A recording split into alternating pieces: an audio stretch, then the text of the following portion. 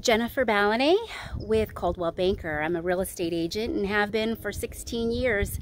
And I have thought that many people, and have heard that many people are needing to work from home more often. So I thought I would share with you my she shed, my home office, my workspace. And so I'd like to take you on a tour of my home and how I work. So first of all, my home was built in 1919. I live in North Park and my house is small. It's under 1,000 square feet. That's really traditional for this era. I have a 2-bedroom, 1 bath, so it's small. So I needed to create more space since I needed to be able to work from home as well. So let me take you on a tour. So this is the front of my house. There's my little guy.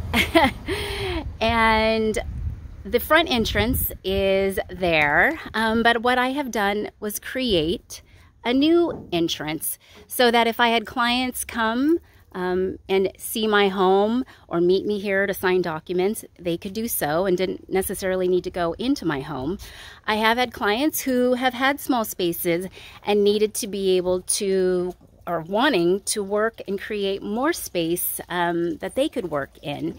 So when you walk in, here is, I have created a sliding barn door style gate for the entrance. And come with me into my tranquil space.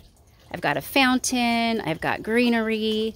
But here's what I have done. So I will, as I walk here closer to the garage, which once was the garage, I took the front of the garage door off and had custom made these French doors and space to fill in that space. And if you need contractor referrals, I'm happy to do that. Please reach out to me.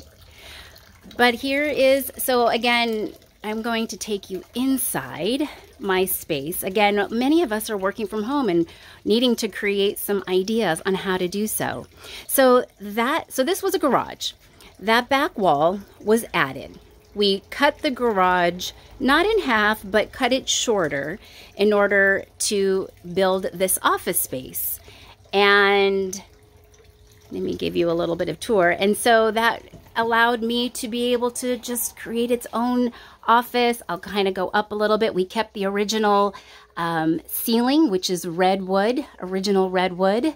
I added a chandelier in here. Again, this is my she shed or my home office workspace.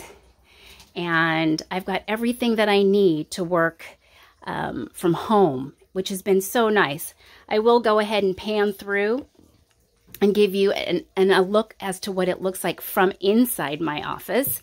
So my space is fun. It can be for work, but it also can be where I'm cozy and I can lounge with my family or friends. So it's convertible. I have a hammock here.